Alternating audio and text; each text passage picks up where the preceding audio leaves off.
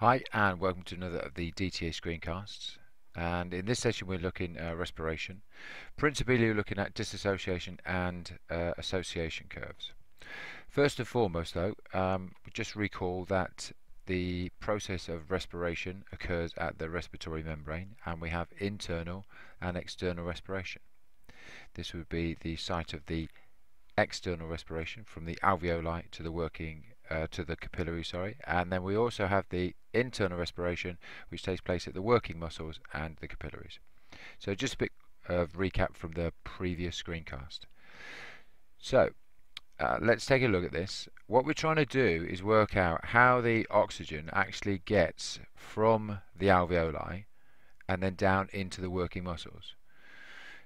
Now we know that there's a diffusion across from the alveoli and it goes into the red blood cells, but it's a little bit more complex than that, and we're just going to look at that right now. So principally what we actually have inside our red blood cells are hemoglobin. Some of you may have heard of those before, but what that is a binding site for the O2 where it's transported in the blood. So inside our red blood cell we have these hemoglobin, and the O2 is drawn towards these hemoglobin, and then it binds to them and it's carried around by the red blood cells. So as you can see here in this diagram, you have your red blood cell within the capillary. The O2 diffuses across the membranes, binds onto the hemoglobin, and this usually occurs when we have a high concentration of O2. So the perfect place for this to happen would be in the lungs. So high concentration as we breathe in, inhale all that oxygen-rich air, high concentration of O2, and then therefore we have a high saturation of hemoglobin, and this is then called oxyhemoglobin. Okay, so we'll move on then. So what we're turning around and saying here is at the site of the alveoli there is a partial pressure of O2 of 100 within there. So the hemoglobin in the alveoli capillaries here are attracted to the O2, or it's the O2 that are attracted to the hemoglobin. So let's take Harry here, for example. He's our hemoglobin. What happens is, because of this attraction, each one of these O2 molecules here is incontrollably drawn towards Harry here. So this is exactly the same as what happens with the oxygen, and it's drawn towards the hemoglobin and then therefore transported off into potentially the working muscles. So let's look at the internal respiration. The site of the muscle tissue, there is a low partial pressure of O2. So as the hemoglobin comes along through the capillaries here, it comes to a site where there is a low partial pressure of O2, as we've looked at already here. Therefore, there is a dissociation of the O2 from the hemoglobin. In other words, the O2 releases the hemoglobin releases the O2 into the working muscles. So we have Harry here. He loses some of his O2 molecules, and they appear here in the working muscles. Now notice that he hasn't got rid of all of his O2 molecules, so we could presume that the muscles don't need lots of O2, and therefore you could argue that we're at rest or not working very hard. The hemoglobin molecules would then move on through the capillaries and the process starts again. So if we were doing exercise, we could presume that more of these O2 molecules would be dropped off within the working muscles because it would need more. But we're going to investigate some other factors that will affect the dissociation in a minute. So at the lungs, while at rest, there is a high O2 of concentration, which we've already looked at, and therefore we have a high saturation of hemoglobin in the alveoli capillaries. So we'll just have a look at that on this chart here. This is something that you'll probably get to see within your textbooks, and it's known as the dissociation curve. So along here we've got the values of the partial pressure of oxygen. So let's say 10 represents 100, 6 is 60, etc. So if we have a high partial pressure of O2, let's say that this is the site of the lungs. If we, we'll just change this to pen actually. There we go. So if we go up here like so, in line with the curve, and then take it across here, we can see that this is the saturation of hemoglobin. So at this site here, when we have a high partial pressure of oxygen, there is almost a full saturation of each one of the hemoglobin molecules.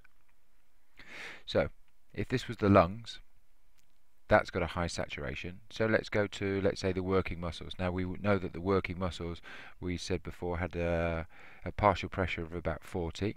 So if we take this one up here like so, and then take it across, each one of the hemoglobin molecules at the site of the working muscles only has a saturation of about 60.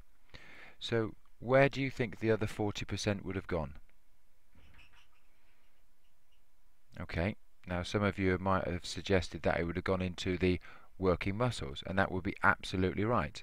So that diffusion across means that we have only 60% saturation now of the hemoglobin, because the rest of it, the 40%, has been diffused into the working muscles.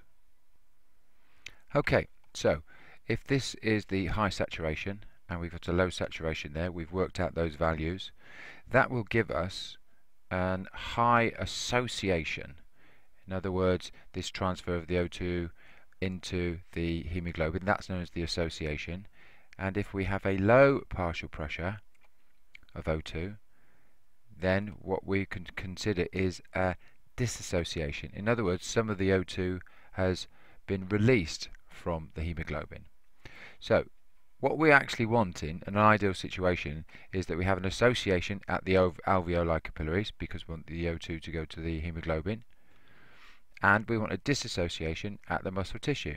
In other words, the O2 breaking away from the hemoglobin and moving into the working muscles. Okay, and the last little section here, we're looking at the factors that affect that association or that dissociation. In essence, if there is an increase in the partial pressure of CO2, there will be an increase in the dissociation. So if you think about it, at the working muscles you're going to have a higher level of CO2, therefore there is a greater dissociation. So if you have your hemoglobin there, then each one of your O2 molecules comes along, and because there is a greater amount of CO2 at this site, it dissociates away from the hemoglobin, which suits us really, because we need that for the working muscles. And if we have an increase in that CO2 level, which is the byproduct of us working, we're going to have more dissociation of the O2 away from the hemoglobin, which is what we want. Other things that affect it are an increase in temperature, increase in the pH or the acidity, and also a decrease in the partial pressure of O2. So with all of these factors, if you think about it, when you exercise, you have an increase in the amount of CO2, you have an increase in the temperature, and potentially increase in the acidity, which will be the lactic acid, and a decrease in the partial pressure of O2 at the site of the working muscles. So all of these factors encourage the dissociation. Now where they encourage it is at the working muscles, because that's where all of those things will predominantly take place. So let's just have a look at this on the chart here.